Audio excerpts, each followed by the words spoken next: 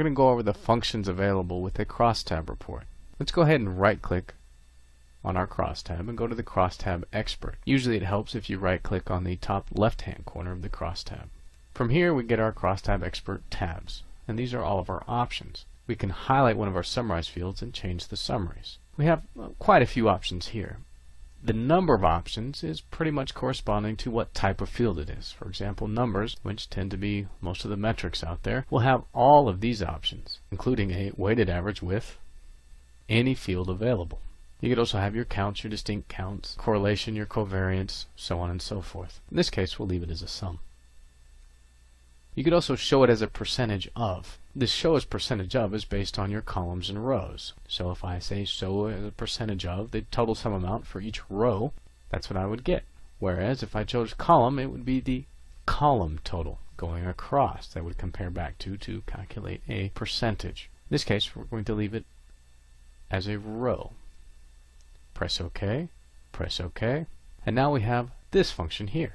Now if someone has 0, it means they probably weren't active in 1999. For example, Betty Lou didn't come on till 2005, and Debbie didn't come on till 2003. The crosstab has to put something in those fields, even if there was no data available. Let's explore some of these functions a little bit more. Let's go to our crosstab expert, and I'm going to remove the average, and I'm going to throw in something a little bit different. I'm going to throw in a string.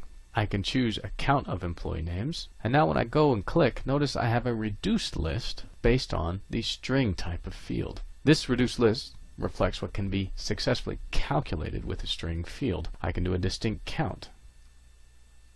I can do a straight count, which is counting every single record for that cut. When I say that cut, i.e. the column first name and the year, which goes across as a row.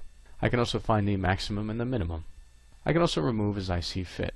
I encourage you to play around with the summary fields and find what works with you. You may find that Crystal calculates some of these formulas a little bit differently than, let's say, you would in Excel or with your own unique statistical program.